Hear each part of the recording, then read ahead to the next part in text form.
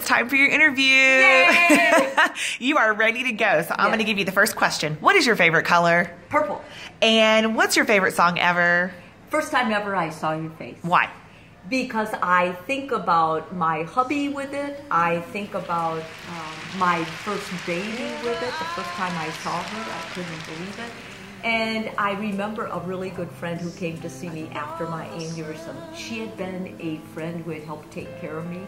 And when I saw her 3 years later, I had a whole new respect. I had a whole new picture of her eyes and her face when I saw her. Beautiful. And what is your favorite thing to do when you're kind of down or tired or just want to give up? I usually will go running because it really picks me up. All right. And what is one thing all humans have in common? We're all insecure. And if you weren't a therapist, what would you be? I would be a full-time author because I love it. My mind goes wild, and that's okay. It's good. I write it down on paper. So what's something about you that people don't know that would just really surprise them? I think a lot of people think I'm pretty happy-go-lucky. I'm not. I'm very anxious, compulsive, and serious.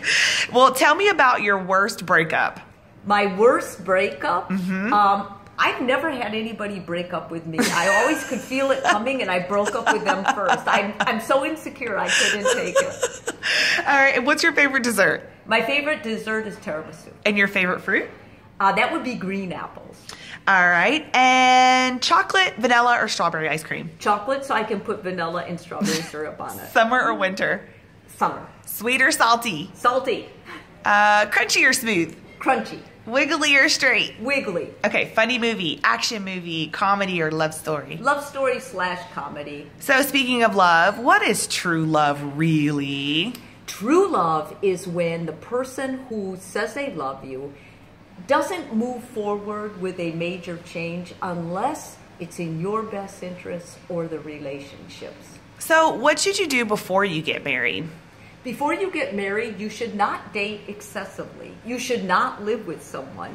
You should basically date smart and know what you want. Get clear about your own interests and what you want. And then I think a lot of people want to do adventure and have, sleepovers and all this stuff.